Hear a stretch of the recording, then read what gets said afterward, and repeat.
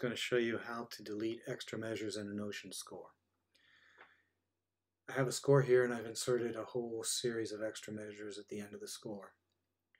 You can end up with these kinds of situations when you import from MIDI or when you're editing or for any number of different reasons, but sometimes you want to delete them, and there's a small trick that is identified in the user manual, but a lot of people miss it. So I find it easiest to delete multiple measures when I'm in continuous view instead of page view, and so I'm just going to switch my view to continuous. And now you see there's all the staves and all the extra measures that I want to delete. So the first thing you have to do is select the measures for deletion. I double click the first measure and the first staff that I want to delete. I'm going to start at measure 88.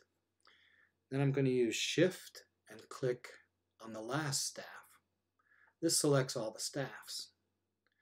One thing to be careful about is you have to make sure that you don't have any hidden staves, because if you do, it won't delete the measures, because it won't delete the staves, the measures in the staves that are hidden. So before you go through this process, make sure that you don't have any hidden staves.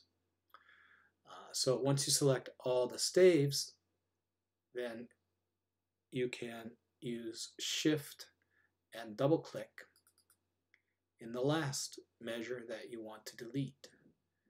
Shift, double click. This deletes all of the, this selects all of the measures that you want to delete. Then in order to delete them, the only way to do it is to use the Notion menu Edit, Delete command. You can't use the delete keys on your keyboard. Nothing will happen. That will simply clear the measures of any notes or rests or anything that is within them.